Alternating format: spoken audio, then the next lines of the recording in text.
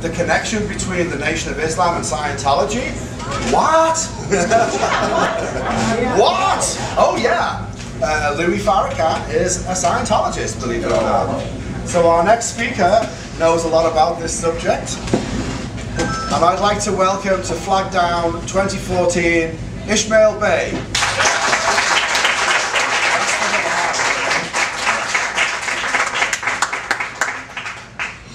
Good evening, everyone. How you doing today? Good.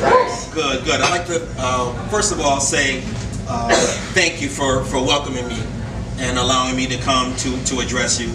I'd like to thank you, of course, and everyone else who have opened up their hearts and their minds to at least listen to what we're dealing with today. But before I start, I would like to say that in the name of Allah, the Beneficent, the Merciful, I bear witness that there's no God but Allah. And I bear witness that Muhammad is his messenger. I bear witness that the Honorable Elijah Muhammad is indeed his messenger. And I'd like to greet each and every one of you in the greeting words of peace, of Assalamu Alaikum. Peace to you. Peace. Peace. Please give yourselves a round of applause. Why do I say that? I say that because what you do right now, it takes a tremendous amount of courage. We are on the winning side. We are on the victorious side of this situation. We are not the victims. We come from a position of power. And we know and understand that I would be insulting you in trying to explain to you the details of Scientology and what it does to us and what it does to innocent people, the destruction of humanity.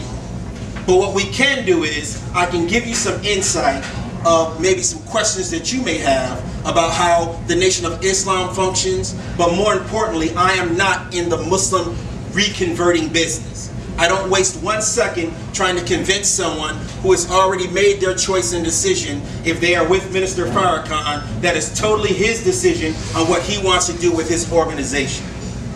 However, once you leave the confines of your buildings and you come into the black community, it is now my business. I will not allow anyone to set up shop in any cult activity in my community and go unchallenged. It will not happen. There is no one that is challenging from our community what is taking place. And that's an atrocity. That's cowardice on the highest level. I started dealing with this basically in 2008 because I had my best friend, Professor Denham L. His family was in Scientology while he was living in Johannesburg, South Africa. And he was calling me from South Africa while he was living there for 2 years. He contacted me and was telling me that this cult of Scientology has his family. So he went into Scientology to get his family out of it. But while he was sharing his information with me, I was telling him, brother, there's some things that are going on here in America that are similar to what's going on in Johannesburg, South Africa. And we started comparing notes. So he said, I'll be coming back home in approximately 6 months, and we can go and we can start to alert our community of what was going on after I was telling him what I saw that was going on while I was in the Nation of Islam and while I was out. I was in the Nation of Islam under Minister Farrakhan for approximately a decade, from 1990 to the year of 2000. However, I got my knowledge of self in 1982 under an affiliate group of the Nation of Islam through the Honorable Elijah Muhammad, which is called the 5% Nation. I've been a 5%er since 1982, proudly. So what I was able to do was compare the notes of first picking up Dianetics in the year 1988. I was already doing a comparative study of how Dianetics could coincide with what my history was as a 5%er. So I had already had a base knowledge of what Dianetics could do, and maybe some comparing what they were offering comparing to what I had already known. So once Professor Denham L. came back to America, we went to the media and we started telling the blog talk shows and anyone that would listen that the Nation of Islam is going to make an announcement that they're joining up with the Church of Scientology. We were yelling at the wind. Nobody was listening to us. they would say, well, we know you, Ish. You're a sharp brother, but that sounds really far-fetched. The Nation of Islam and the Church of Scientology, really? And we were saying, yes, really. This is what's taking place. They're going to meetings. And then in 2009, because again, Professor Denham Hill and I were already starting to compare the notes in 2008. In 2009, there was an online photo that shows Al Sharpton and Minister Farrakhan, and the caption says that they were taking secret Scientology lessons. This was in 2009. It bore witness to what we were talking about, and people started constantly contacting us. Oh my God, you were right. This is what you were talking about. Al Sharpton and Minister Farrakhan is in these secret meetings with Scientology. Yes, what we were trying to tell you. So once we were able to see people starting to say, man, there might be more to this than what was taking place, then it gave us an even more valid background to kind of lay the foundation of what you see today. We welcome anyone to come and join us in Scientology Invasion of the Black Community. We have a diverse group of people. We share and exchange information. The people who are in Scientology are always very helpful in explaining a lot of the nuances that we don't know within our community. And simultaneously, we're able to educate you on how things are affected within our community from our perspective. We come from a heavily Christian, Baptist type of a background, a church background, so we're able to exchange and fellowship so that we can compare notes to save all of humanity in a positive way. I made sure that when I came here, it was at my own expense. No one pays me for anything. I'm blessed to have a good job. I'm blessed to be able to pay for my own things, so I don't want anyone thinking that I'm some mouthpiece for someone else. I don't want anyone else thinking that I'm not going to say anything to you that I would not say to anyone else in the street. I'm a very upfront, I'm a humble person, but I'm a very direct person. So when I tell you that L. Ron Hubbard is the goddamn devil on how he teaches,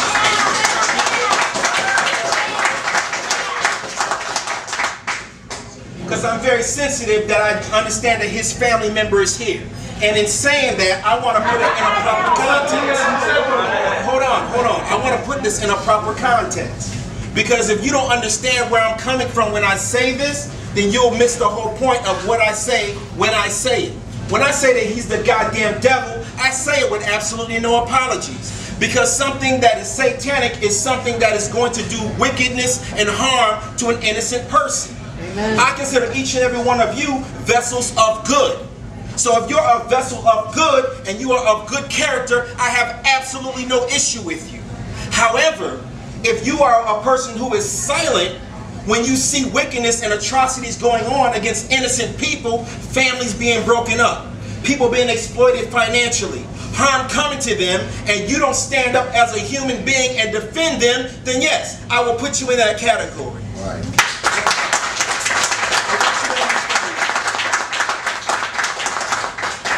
So the point that I'm trying to make is this.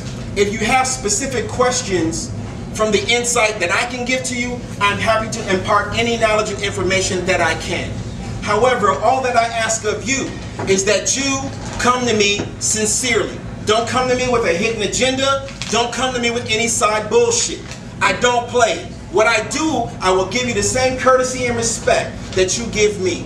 And what we can do together is we can change the condition and uplift our people. So thank you so much.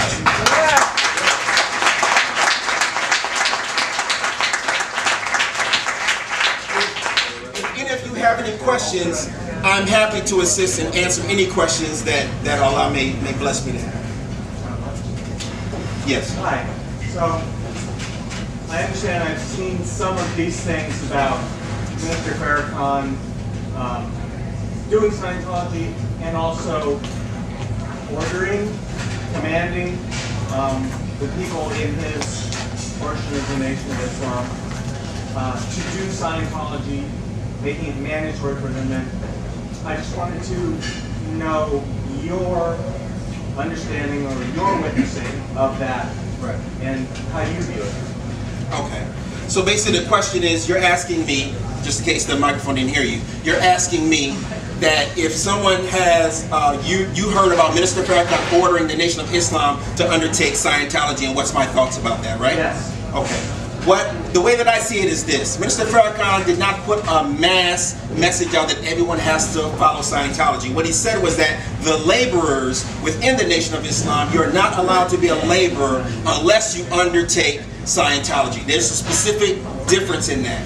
A laborer is not a general member, but if you're to take a laboring position, you are to undergo that. However, in saying that, there's a disingenuous tone in what Minister Farrakhan is saying to his specific people.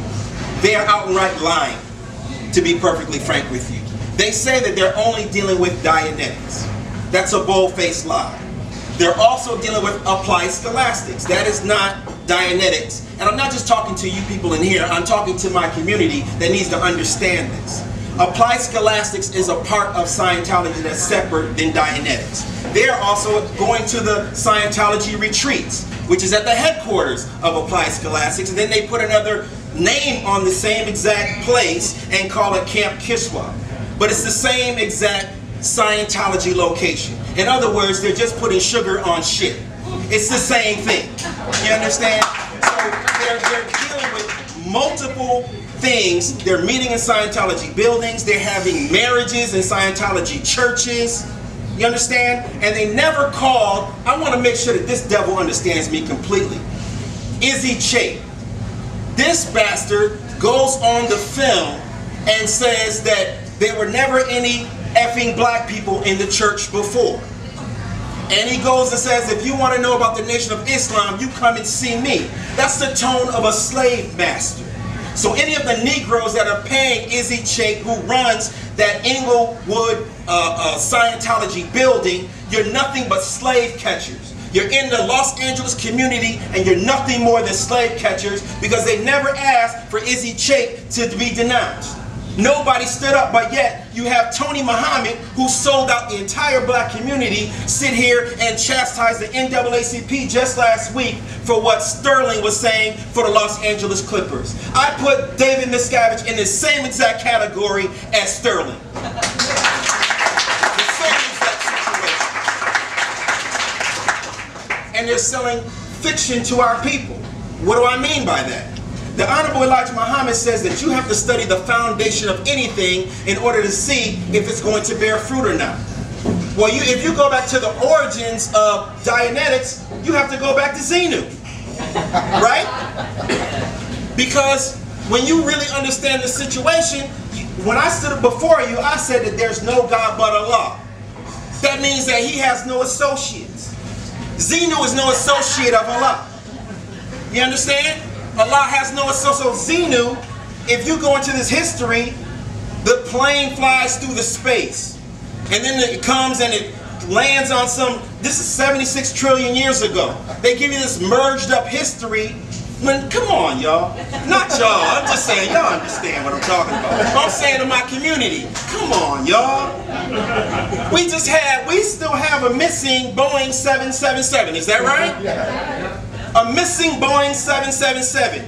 Are they looking up in space for it? No. You and I know that a plane cannot make it out in space. They're not even looking. They look in the ocean, but they don't look out in outer space. Is that right? So how is it that 76 trillion years ago, who made the damn rivets? Who made the fuel? Who was flying these spirits, these thetans? Who did all of this stuff? It's a mythical history. It's a Saturday morning cartoon, folks.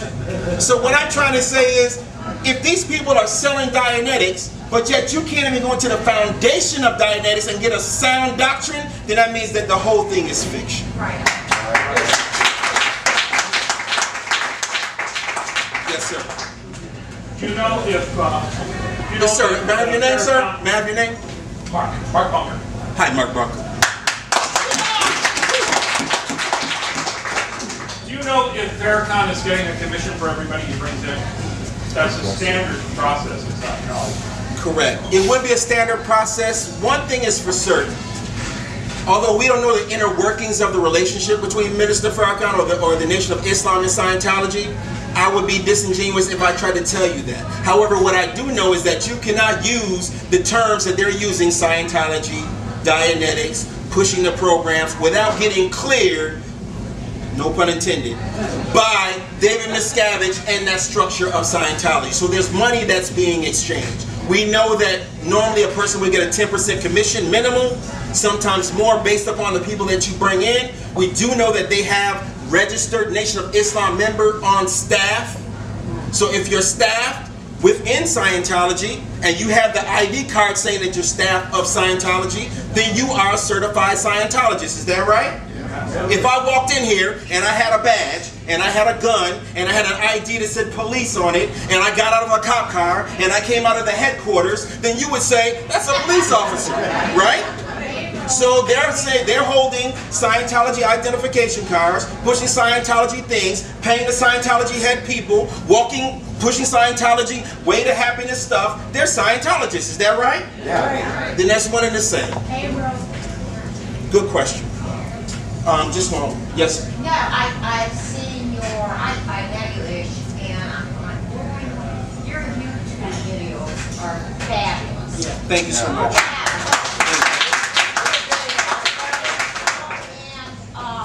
where is it? There's a picture of Hubbard on the wall? Yes. Yeah. Yes, absolutely. So what is that? I mean, Absolutely. No, and they've merged that. They do have Hubbard on the wall, and the points that you make are absolutely valid. You're Absolutely. right. Yes. But anyway, you're doing a hell of a job. Why, thank you so much. Thank you. Yes, sir.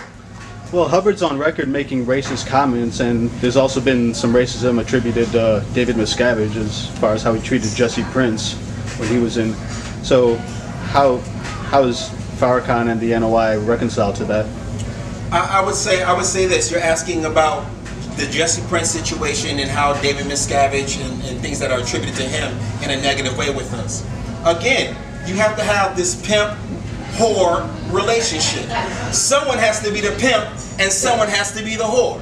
But if you notice, you don't catch the John with the whore.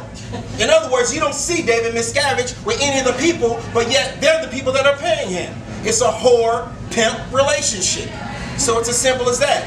A man treats you the way that you are allowed to be treated. So they're on the record, on film, calling you the derogatory terms. You're not demanding that to be denounced. They're never seen with you, so everything you're doing is in the dark. While again, Tony Muhammad was yelling out last week, they want transparency with any dealings with Sterling or any dealings that's going on with Los Angeles. What he's trying to do is find an inroad so that the Nation of Islam has an avenue, anything that's going on in Los Angeles. He's trying to sneak in the back door to make sure that anything that happens is going to be reported back to everything that's going on to Scientology. So that's what's going on. Good question. Yes, sir. Among the followers of Louis Farrakhan, has there been any dissent that you know of? Has there been any dissent that I know of within the Nation of Islam is the question. I would say that yes, in one sense there's a quote-unquote civil war or something that's going on. Because you have people that have common sense, and then you have people that are robots. You have people that are caught up in personality and not reasoning, to people that use common sense and will say, wait a minute, this doesn't sound quite right. How about I ask some questions? When Minister Farrakhan came into the knowledge and information that I was sharing, he went in front of the world and said, he gave an 18-minute speech and then he said, I'm not going to answer any more questions about it. That was directed to me because I'm the person who was first on the scene that was blowing it all up. I was talking about it before he even came forward. He basically got dragged out because of the work that we were doing. We started to challenge the community to say, this is what they're dealing with, make them come forward and admit it. 1 month later, he came forward and he had to admit it. So in him saying that, that's what you get. Good question. Yes, sir. I have a few questions. You can call Elron a devil around me anytime you want.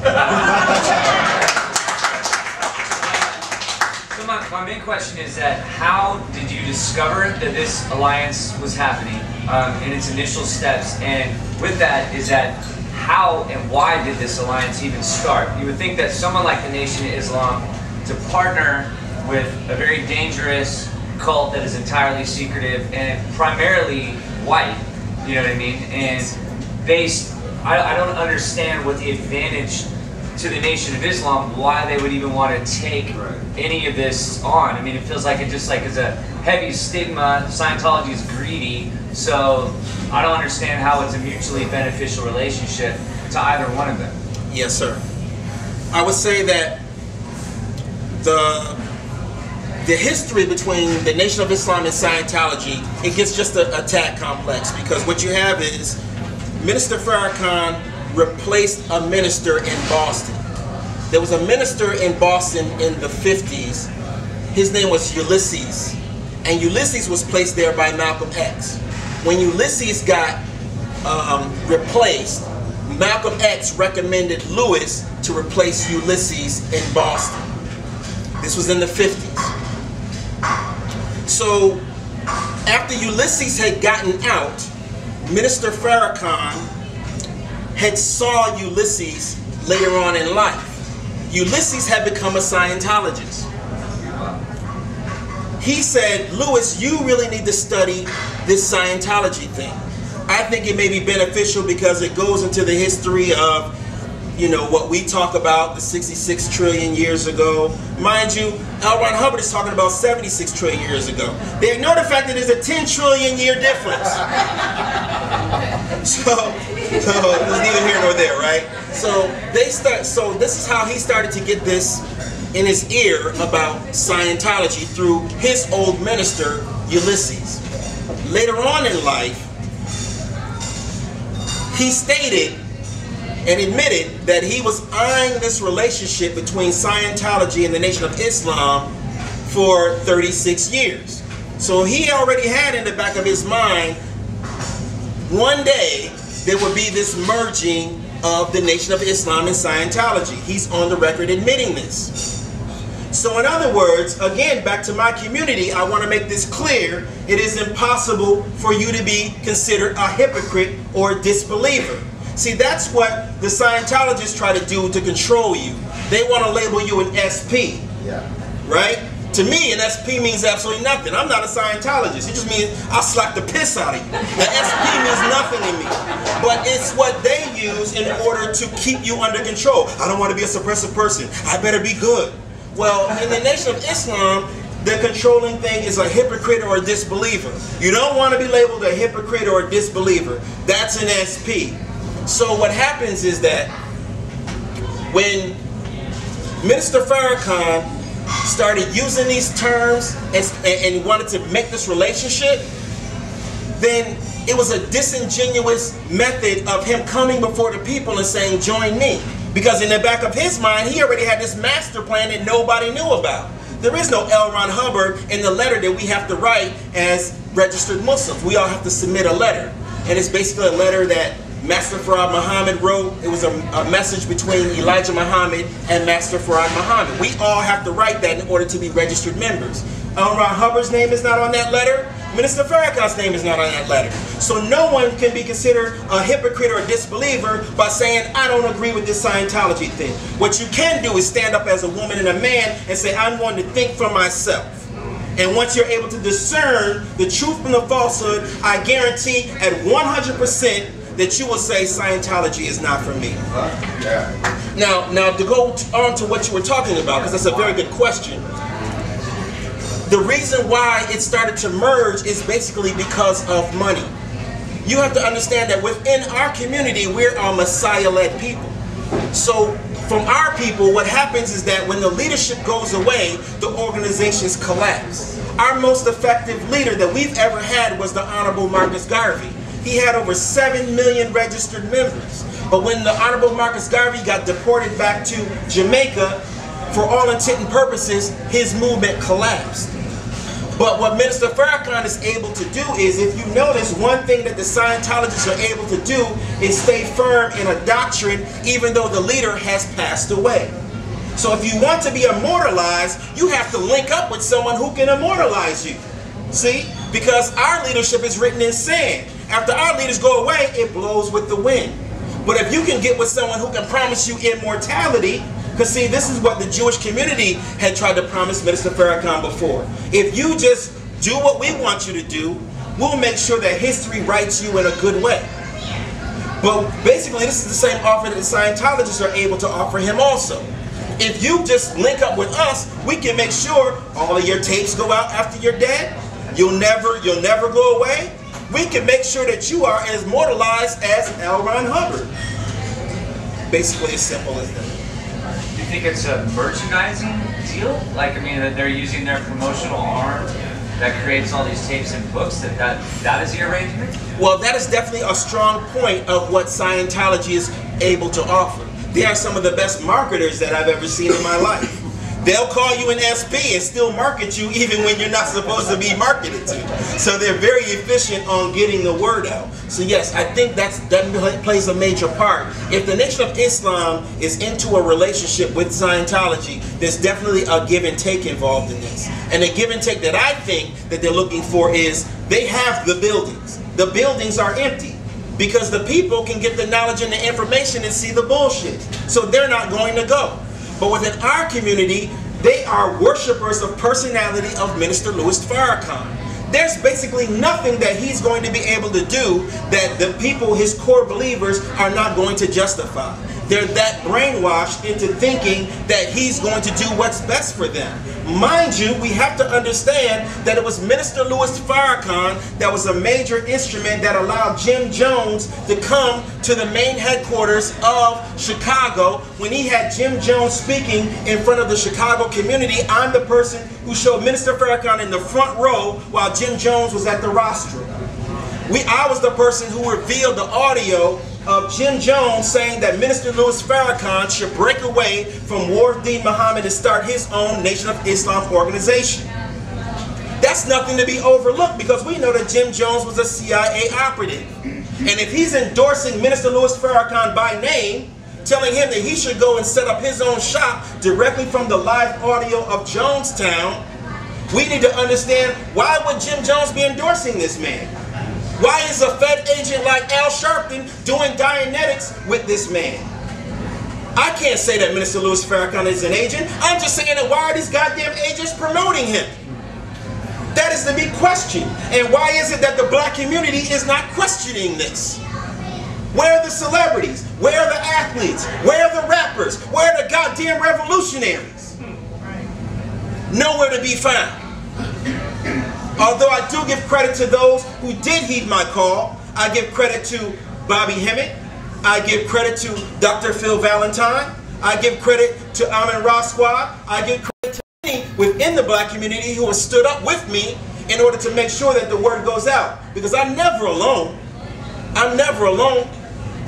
But just like our lessons teach us, that the earth is approximately covered 3/4 underwater, approximately 3/4 of its surface. The sun and the moon has its attracting power on our planet, while our planet travels at a terrific speed of 1,037 miles on its way around the sun. The sun is drawing these waters up into the earth rotation, which is called gravitation, that moves in a fine mist that the naked eye can hardly detect. Meaning that you may not be able to detect it, but we move like a storm. And we have the power within us. So what we have to do is make sure that we're working amongst one another so that we can accomplish this mission of freeing our people.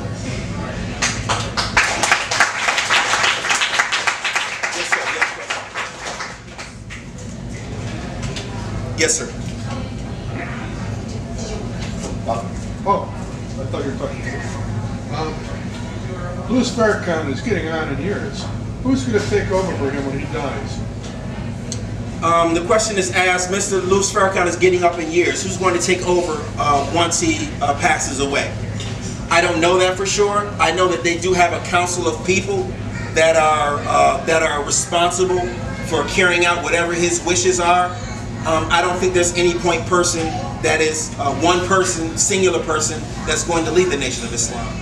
I don't know the inner workings of that, but that's the closest that I know. There's a council of people that will direct it. Did you have another part of your question? I did. I'm sorry. I'm not trying to dominate. I'm really interested in how the theology of Scientology and the Nation of Islam would even intersect. Is there a point where they give you a certain course and then it kind of stops and they're not trying to encourage? In other words, if there's a focus on Dianetics and applied scholastics, but it doesn't make mention of OT levels and stuff like that, because is there a point where the theology contradicts each other with, I don't mean to be disrespectful, but like Yaakov and stuff like that? Yes. Like you have like Yaakov mythology, I'm going to argue, and then you have like stuff like Xenu mythology. Right. Has there been a point where they cross, or has that never even really been addressed?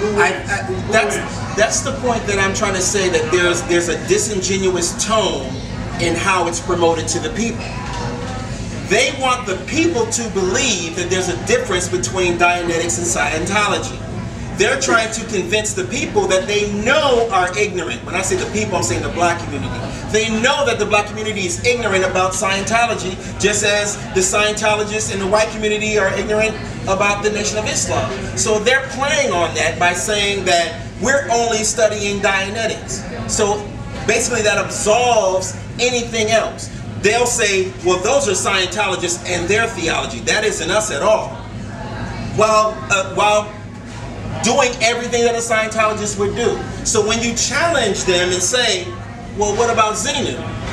They say, well, number one, if they're not of the high enough level, they're not going to know about it. But even after they find out about it, they just say, well, Mr. Farrakhan didn't teach us about that. He's only teaching us Dianetics. So they have these blinders on. And that's what's keeping them separated from facing the truth. They're like, for example, an ostrich with a head in the sand. They're refusing to acknowledge the total truth of the situation itself. Wow. Thanks. You're welcome. Yes, ma'am. Do you think that there's a distrust in the black community against conventional white history and science that maybe makes them vulnerable to pick up Dianetics and say this is better than the standard psychology that's out there? Or maybe that's something to be addressed? So your question basically that you're asking is that, do I think that there's a difference, a distrust in the black community towards the classical Western in comparison to what Dianetics and Scientology can offer? That might be part of why they're drawn to it, and doing something about that might help. Yes, ma'am. I think what you'll find is this. Even within Scientology itself, you'll find a kernel of truth. And within that kernel of truth is woven a false theology around that truth. So in other words, if a person has a distrust for, we'll say, psychology and psychiatry, there may be some valid points about that that need to be explored. Maybe there is some abuses of something that takes place within psychiatry. But that doesn't, you don't throw out the baby with the bathwater. So in other words, just because psychiatry may have something wrong here, doesn't mean that I pick up Dianetics over here at the cost of abortion, human rights abuses, etc., etc. So what's happening, that's what's happening. It's not a total rejection of Western medicine or what Western education can offer, but even within Scientology, they're embracing the little bit of truth and basically accepting all of the wickedness that comes along with it. Yes, ma'am. I have been a member of your forum for a while, the Scientology invasion of the black community. Yes. I find it fascinating. Yes, ma'am. The whole merging of Scientology and the Nation of Islam. I still don't get it. I honestly think it's stranger than seeing dropping babies in a volcano. Right. But I see the followers of the Nation of Islam getting on your forum and debating and arguing, with people like you, and how they do say that this is not Scientology, this is Dianetics. Right. And I'm just wondering if we're witnessing, different Christian, like the Protestants, the Lutherans, how they branch out and they start their own thing. So do you think that we're about to witness the Nation of Islam is going to branch out? You have people like you that are true followers of the Honorable Elijah Muhammad. Yes. Where it's going to be people like you, and then there's going to be this splinter group of the Scientology Nation of Islam. Yes, that's definitely what's going to happen. To answer your question, yes. What you're witnessing right now is an expanded civil war of what's taking place. Because at the end of the day, a person can either rely on Dianetics and Scientology to help them, as they say, this technology to help them, or they can or they can deal with an entire core foundation of either holistic living or finding your own faith, being able to discern truth from falsehood, and just being able to critically think. So that's what you're going to get. You're going to get the robots, and you're going to get the people who can critically think and analyze. I can have friendships in all walks of life. I can respect each and every human being for who and what they are. I don't need Dianetics to give me a false identification for me to understand that, because I know that the cost of me accepting someone within that structure means that I'm going to say what? I'm going to call this person an SP, or I'm going to treat this person differently to make myself feel better? No, there's no need to have to do that. So that's really what you see within the forum itself. What you find is a controlled way. We invite Nation of Islam people to come and join the forum just so that they can share their perspective and their point of view also. But when we are able to challenge them back, you start to see that they don't have any answers for the questions that we ask them. So that's exactly what you're witnessing. Yes, good question.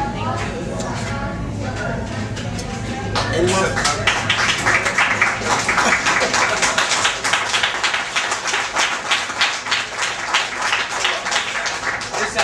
One last question is that how prevalent is this in terms of the actual numbers? Like if you look at the numbers of the Nation of Islam, right, you contrast that with, like, say, the numbers of Scientology, which are dwindling in a way, we hope. But I mean, how pervasive is this percentage of the amount of people in the Nation of Islam who are now reading Dianetics, who are now, are they doing straight up e-meter the full process? They are. They're going through the e-meter and the whole process. And basically this relationship between the Nation of Islam and the Scientologists, they're just coming out of that honeymoon phase right now. They were in love for the first couple of years, but now the reality is starting to kick their ass that they're going broke. So as soon as you start putting the pressure on them to start paying for more stuff, because it's a pay-as-you-go religion, as you know, but you're paying as you're going and you are already low on your financing, you're starting to get the reality that maybe Ishmael was right. Maybe I'm being pimped. Maybe I'm being exploited. Maybe I'm doing something that's not going to be to the best benefit of where I'm supposed to be right now. That's the reality of what they're starting to face. Our forum has thousands of people on there, of people that are getting the knowledge and the information. I get lots and lots of emails of people from the inside of the Nation of Islam pleading with me to work harder, pleading with me to please be a voice to the voiceless, because they feel like they're under a form of abuse. They feel as if they're being forced into this situation because they have a sincere love for the truth. They have a sincere love for Elijah Muhammad. They have a sincere love and respect for Minister Farrakhan, and they simply cannot wrap their mind around the concept that maybe they're into something that they don't understand. But once you're able to point out to them, this is the same person who told you that Jim Jones was okay. I mean, how did it turn out for those thousands of people, that 1,000 people that end up getting killed? They drank the Kool-Aid. So we say, don't eat the bean pie. Don't do it. You already saw part one. It's the same players. Instead of David Miscavige, you had Jim Jones. He stands there, but you're not even seen with David Miscavige. How can you pay a man who's so ashamed that he won't even be seen with you? So just simple logic, and tell them to really think about it. It's waking them up by the tens and the dozens and the dozens and the dozens. So that's what you're starting to see, sir. Okay. So I'd like to thank each and every one of you again. I'd like to leave you as a virtual peace.